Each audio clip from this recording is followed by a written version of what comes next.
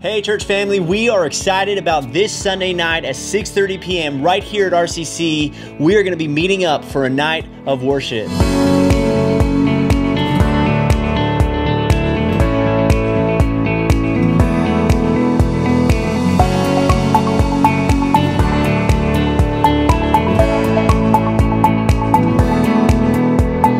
You know, this season has taught us so much, but one thing that really stands out to me is the reminder of the privilege that we have in coming together in person as the body of Christ and worshiping the Lord through our singing. What an amazing privilege and opportunity we have in that. And let me tell you something, if you are looking for God in your season right now, whatever circumstance you may be facing, if you are seeking His peace, His comfort, His purpose in your life, then I want to challenge you to be a part of this worship night, because there's something powerful that happens when we prepare our hearts in worship and we come together as the body and declare His goodness through an expression of praise. God shows up in mighty ways, and I'm confident He's going to show up in your life, in your season, in whatever circumstance you may be facing. So be here Sunday night, 6:30 p.m. Don't forget, Thursday night we have service at 7 o'clock, and then Sunday morning 9 and 10:30 on campus, and also 9